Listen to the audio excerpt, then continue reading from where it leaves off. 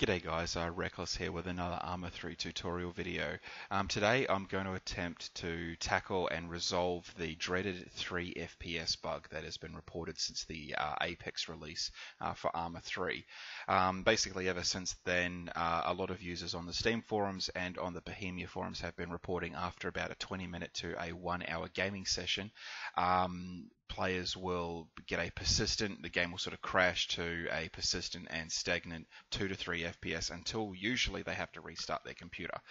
This has been happening to me a lot, and after some reading I think I have found a pretty reasonable solution.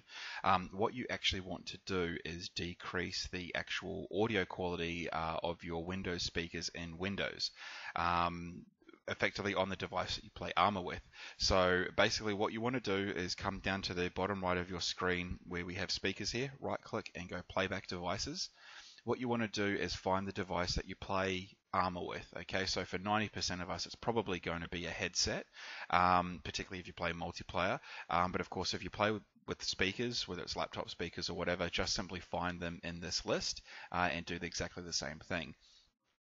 So for me, my headset is plugged into my DAC, my USB DAC. So simply click on the device that you play ArmA with, select Properties, and then what you're looking for is clicking on the Advanced tab, and you want to turn the audio quality down. Okay, so for me, by default, I had mine set to 9600 Hz studio quality. What you want to do is drop it to 4800 Hz DVD quality or less.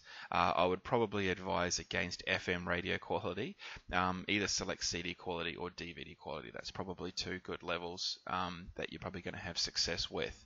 Ever since doing this, I haven't had my game crash or drop to the 3 FPS bug.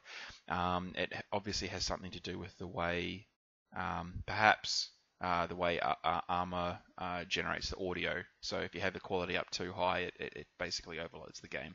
But honestly, I do not know. This has just simply worked for me.